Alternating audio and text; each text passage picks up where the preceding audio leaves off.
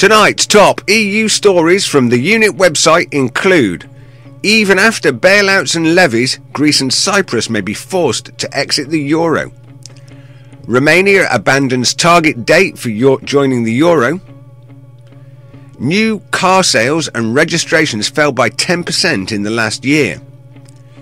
New reports in our legislation section as the EU strives for fishing rights in Maritius. Plus, new EU directives in regard to abolishing all asbestos. I'm Rick Timmis, and this is the Unit Nightly News.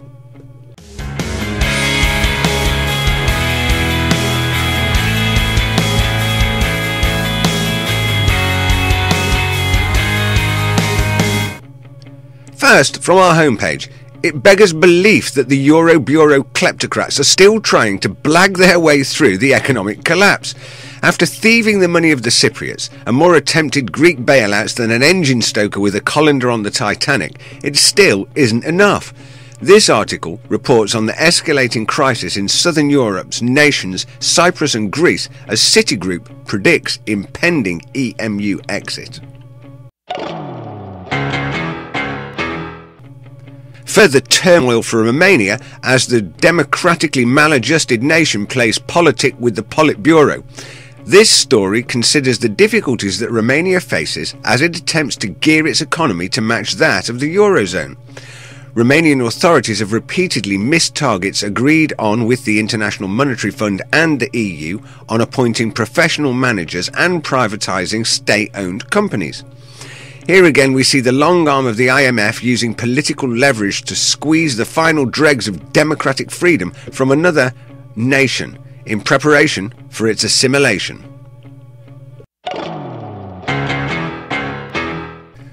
There seems to be no limit to the ignorance of mainstream media when it comes to telling the folks in Europe the truth about the state of affairs. This article highlights the massive drop in car sales throughout the Eurozone over the last year. So what would be the trigger for people to say enough? 50% unemployment as a EU bloc average? Because we reported last week it's already reached 42.5%, higher than even the Great Depression of the 1930s. The seizure of national assets by the state to pay its debts, don't think it can't happen. Go and read up on your history in Romania in the last 50 years. It's time to speak out, folks, because these Bruswellian buffoons are not going to stop themselves.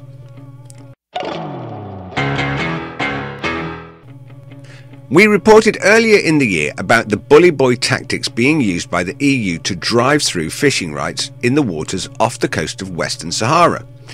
Well, it seems that quietly the kleptocrat ministers in Mordor are seeking fishing rights even further afield.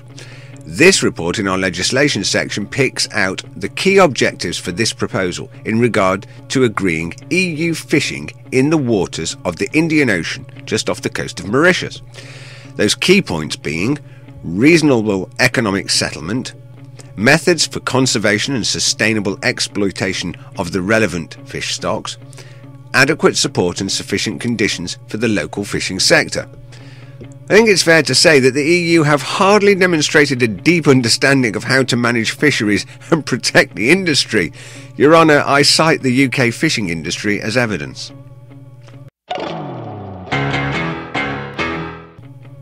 Understanding some of the issues surrounding the health hazards that asbestos presents, this latest raft of EU legislation is very concerning on a number of levels.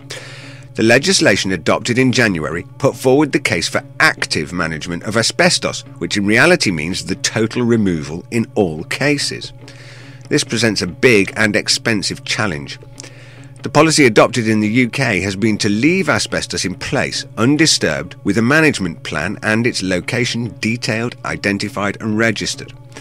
Removal of asbestos is difficult and expensive and hard to do safely, as each site needs essentially to be cordoned off into a sealed environment. This proposal will require councils to register and potentially remove and dispose of all asbestos sites. This will result in an enormous expense along with increased health and environmental risks. Today in our video library, The international corporate vultures are circling Greece as the puppet government gets gimped-whipped by the Troika Nazgul of Mordor into pitchforking more of the citizens of Greece into the firehouse of bankster austerity. The international global corporate machine is ramping up to pick at the carcass. Today's video reports on the Greek people being faced down by the paramilitary goons of the state as Canadian mining companies seek to bring in the diggers, dynamite, cyanide and mercury and napalm this idyllic Greek community for a few dollars more.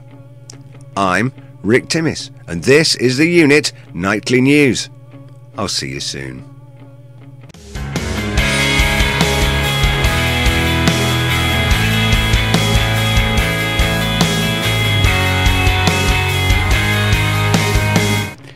You can get lots more news stories and information on our website, theunit.com. You can get in touch with us there, and we particularly welcome your letters and points of view. You can follow us on Twitter. Our Twitter username is the E-Unit. Remember to subscribe to our YouTube channel for all of our regular updates. You can join me and the rest of the team for interactive discussion and debate on Google Plus at any time.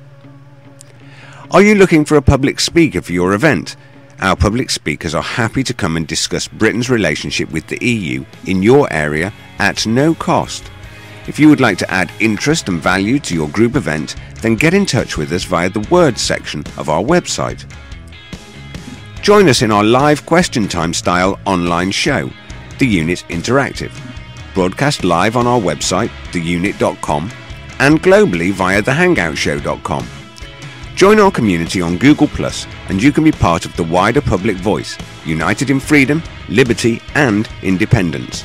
Simply join our community, The Unit, on Google Plus. Links to the community page are below.